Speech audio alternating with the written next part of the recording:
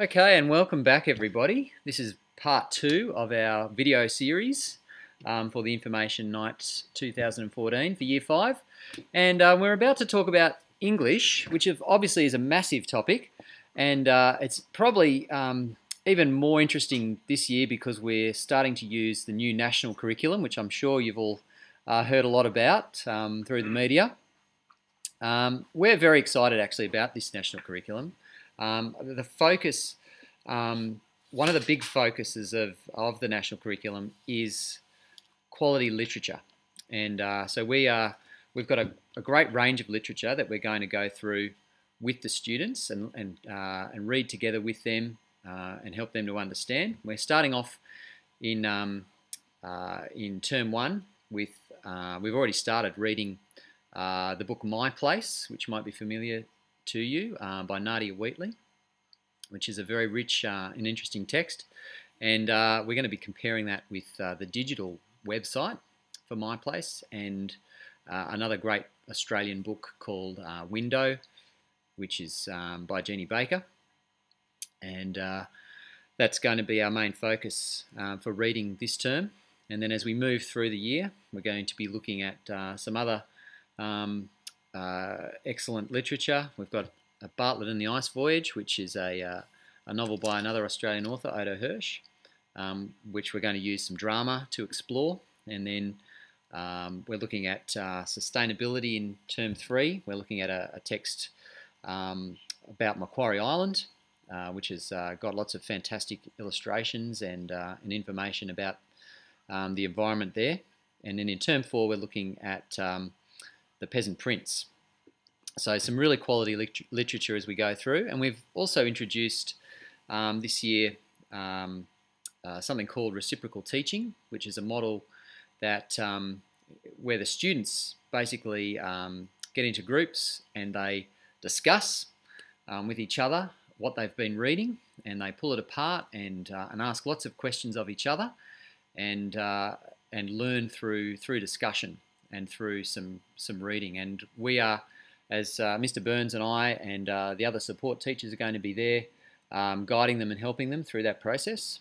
But if they come home and tell you about the reciprocal teaching, that's what they're talking about, that group teaching model, which is very exciting. Now, as it says here on the slides, we've done some diagnostic testing, so we do understand where your student is at in terms of their reading, spelling, writing abilities, and we're going to be differentiating our teaching to meet the needs of all of those students. Our spelling program, as you're probably aware, follows the Soundwaves text, and that forms a large part of the homework component, and we'll be supporting with activities and other things that we're doing in class. But a large portion of that will be done at home for homework during the week, as well as the importance of learning spelling, the spelling words. There'll be at least 10 words to learn each week for each student at their particular ability level. In terms of, we've talked about reading. In terms of writing, we're going to be looking at a whole range of texts. This term, in particular, our focus will be on persuasive texts and also a smaller focus on narrative writing, which we'll be doing during our WED time, which is writing every day. And so plenty of writing, both, as we mentioned before, handwriting, but also using computer software to write and construct texts. And a range of non-fiction and fiction texts is what the students will be asked to write this year.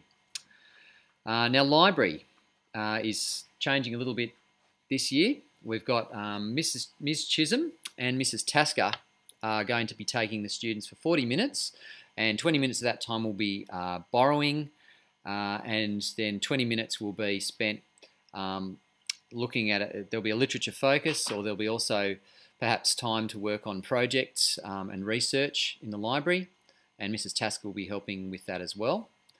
And I think I've already mentioned homework. Will mainly be spelling and sound waves for English. Yes, and the sentences as well. Yes, indeed. And obviously, the meanings of those spelling words are important, so we're getting them to write definitions or sentences with those words in them. That's better, isn't it? Yeah, good, great. All right, moving on to the mathematics. Look, we've spent a lot of time doing some diagnostic assessments of your students, of your children, our students. Very vigorous and rigorous testing. Now, we do that in order to ascertain what they know and what they don't know. We're very big on not teaching them things they already know here. We're very big on not wasting your children's time. We're very keen to make the best use of their time, so the rigorous testing allows us to identify the specific weaknesses they have, and then we will target our teaching to that. We're trying to fill in the gaps as such. Of course, if they're strong across the board, then we can just start to extend them, which is what we do. And we actually use the videos to help us to do this. There's all your basic strands. There, your number, your patterns in the algebra. I won't read them all. Please look at them all. There they are, all for you to look at. And we'll be covering all of that this year. This year we're going to have a particularly heavy focus on problem solving, and that will run across all the strands there. And for each strand, whether it be number or patterns or algebra, we will start off with a problem. And we'll look at how we have to take this problem apart, and we'll see that we have to use multiplication or subtraction or crack the algebra. And by doing that, we really hope to put the maths in a real world context. The maths homework will largely be the mathletics, and that will focus on a number.